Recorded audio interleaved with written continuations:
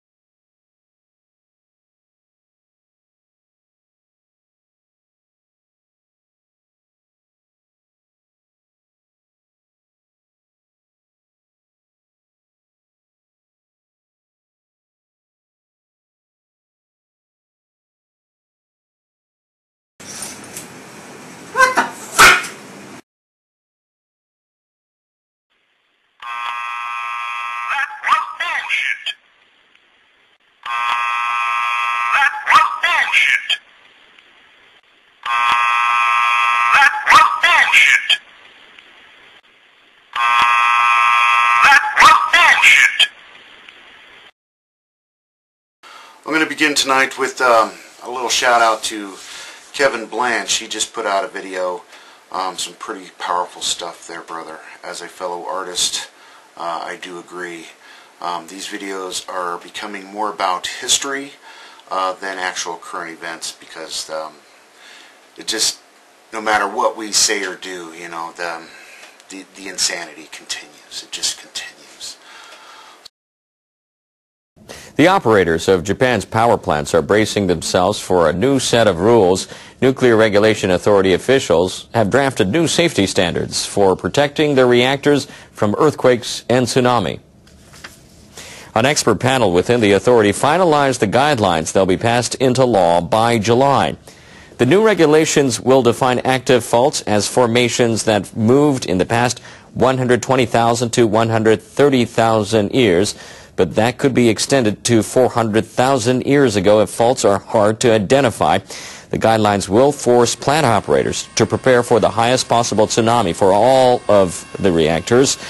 The operators will have to implement safety measures like seawalls to protect the plants from tsunami and minimize flooding.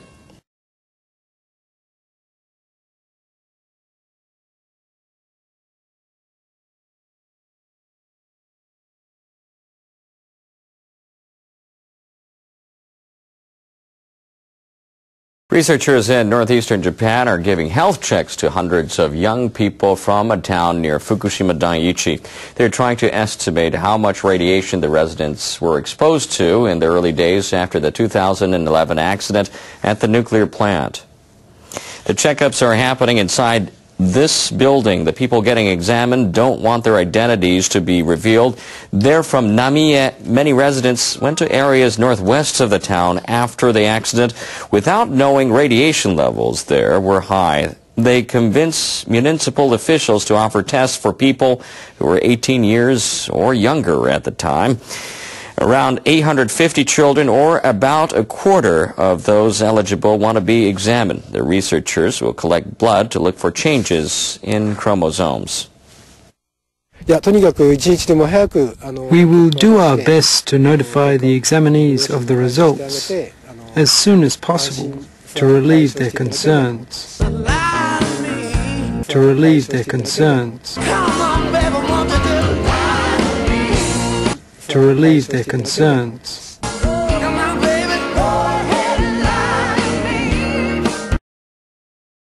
Japanese leaders have faced more than a year of questions and criticism for how they responded to the accident at Fukushima Daiichi. New revelations about what happened in the hours and days after the March 11, 2011 disaster will likely fan the flames. NHK has learned government officials had data on the spread of radiation from the nuclear plant. And they knew that data, which was gathered by a system known as SPEEDY, was reliable. But they deliberately withheld it to avoid sparking panic, even though the media repeatedly asked for the information.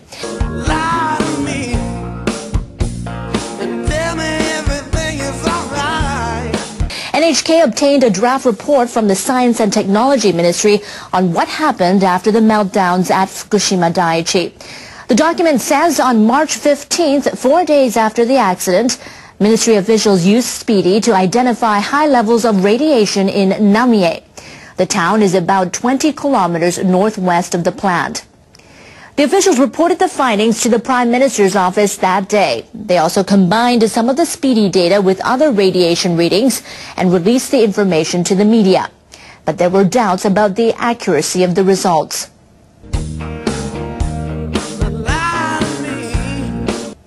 The ministry finally decided to divulge the complete Speedy data at the end of April, more than a month after the nuclear accident.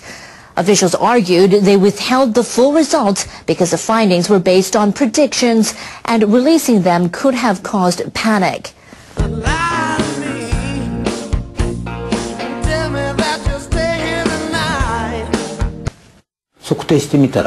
After they actually took radiation readings, they found that the levels were high. So officials can't really say Speedy is unreliable and inaccurate. The system is there for the Japanese people, to help residents avoid radiation exposure. So the verification is insufficient from the perspective of the Japanese people and residents. I'm surprised the government did not fulfill its obligations. It is very regrettable and frustrating.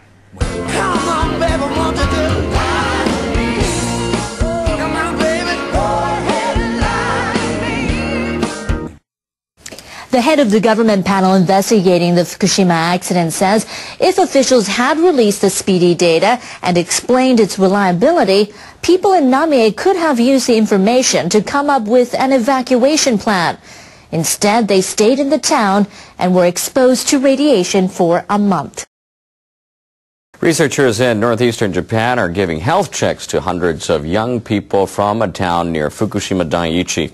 They're trying to estimate how much radiation the residents were exposed to in the early days after the 2011 accident at the nuclear plant.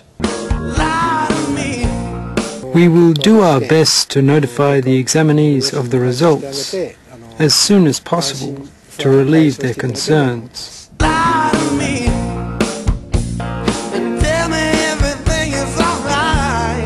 To relieve their concerns. To relieve their concerns.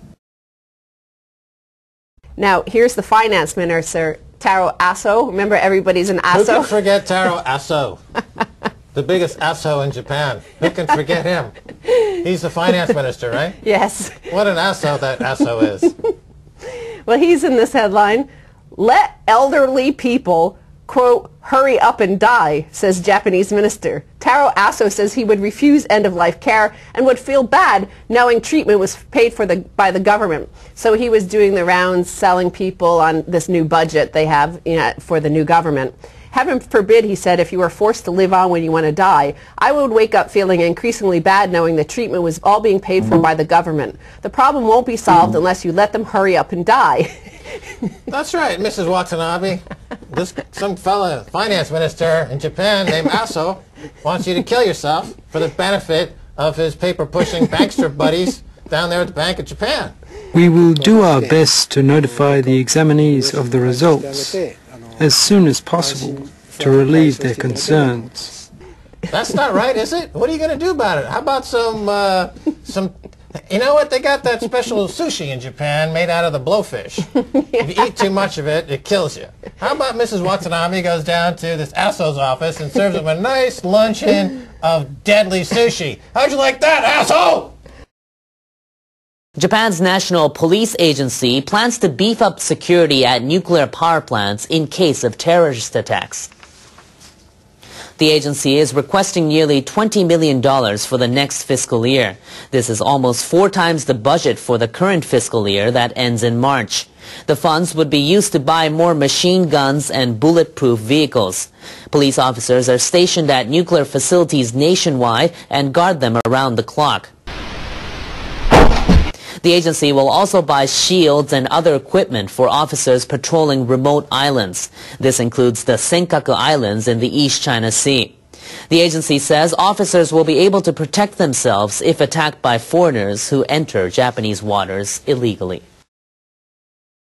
U.S. Secretary of State Hillary Clinton has urged North Korea to give up on the idea of conducting another nuclear test. She made the appeal during a question and answer session with citizens and reporters around the world. She'll leave office on Friday. Clinton said she has been watching how Kim Jong-un has developed as a leader.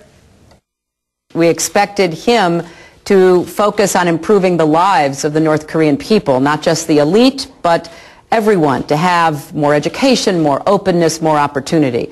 And instead, he has engaged in very provocative rhetoric and behavior. Clinton said U.S. officials will work together with their allies to try to change that behavior. She underscored the importance of North Korea's closest ally. We want to see a rising power like China join the international community as a responsible stakeholder, continue its extraordinary efforts to lift hundreds of millions of people out of poverty, create a strong, vital middle class, have respectful relations with its neighbors in all of the ways on land and sea that is required. The U.S. Senate has approved John Kerry to replace Clinton as Secretary of State.